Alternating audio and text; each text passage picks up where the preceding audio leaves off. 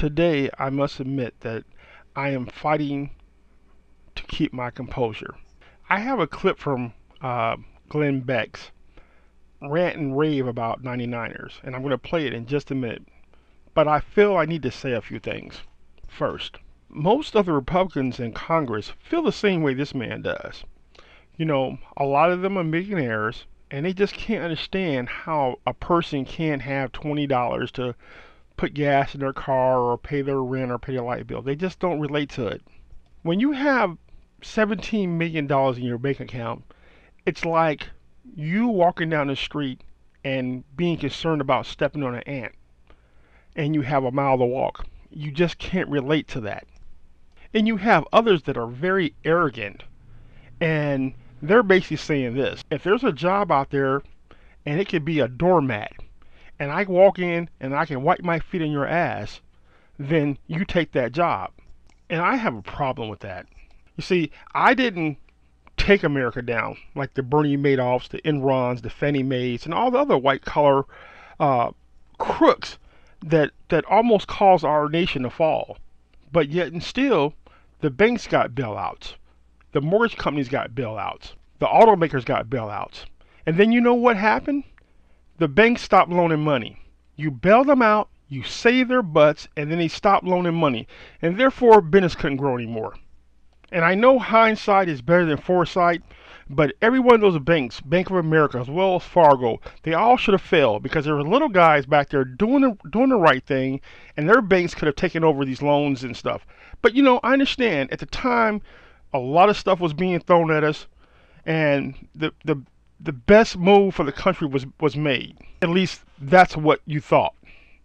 You know, you show me the companies that are based here in America versus those companies that sell all their crap or build all their crap overseas. And I'll tell you, I'll bet you I know which one's doing well. Not the one who sells their stuff here and builds their stuff here. Why? Because the people aren't doing well. Why? Because we've completely abandoned the whole concept of the free market system. The whole concept of, here's an idea, merit. Merit. You have to do something. Watch this.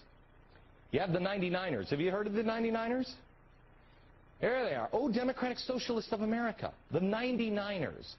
These people, some of which, frankly, I bet you'd be ashamed to call them Americans. They think that 99 weeks on unemployment benefits just aren't enough. Last week, they went down to Wall Street and they protested. 99er Connie Kaplan asked, "Are you going to tell us, Mr. President and Congress, that our lives are not worth saving? Connie, here's an idea. I'll help save your life. Don't spend your remaining money on travel to get to a protest. Go out and get a job. You may not want the job. Work at McDonald's. Work 2 jobs." There's been plenty of times in my life where I have done jobs that I hated, but I had no choice. 2 years is plenty of time to have lived off your neighbor's wallet. Oh, stop being so mean. These people are just regular people. Are they? Are they really just regular people? She looks normal, doesn't she? Yes, there she is. These aren't regular people. These are Workers of the World Unite.